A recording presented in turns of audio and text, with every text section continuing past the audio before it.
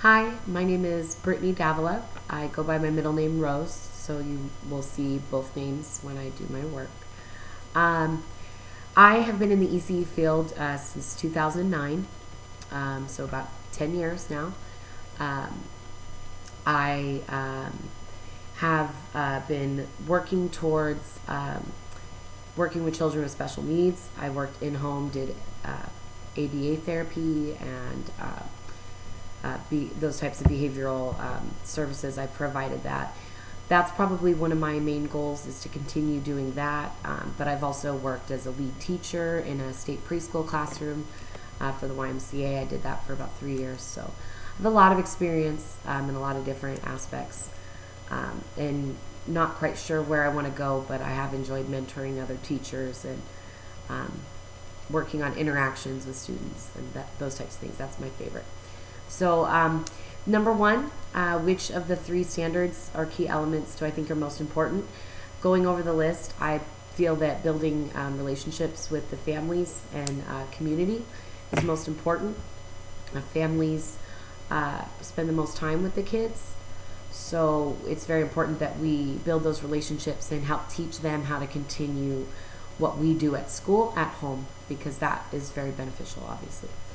The other thing I think is most important is using developmentally appropriate practices.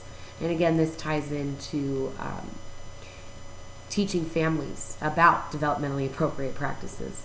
All too often, well, this leads to number 2, what situations have I experienced that make me feel this way? Well, during conferences with parents, they think that their 2.5, 3-year-olds should be writing their name. And it's our job to teach them what is developmentally appropriate and how do we build the foundation for the learning that happens later. So that's my main experience, I think, why I believe that's important. My number 3, my professional growth plan has changed and developed over time. EC 300 to me is so long ago. I've learned so much and so many things have happened, and I think that my beliefs since then, they aligned with the standards, but now even more so I understand why these standards are important and how do I fit them into my professional goals, and how do I grow as a teacher and an educator beyond this after I finish and get my degree. So I hope that wasn't too much crazy rambling. I hope it makes sense. I'm going to watch the video back now and see if I need to re-record it. Thank you guys. I look forward to comments. I know I'm posting this late, but I do hope to get some feedback. Thank you.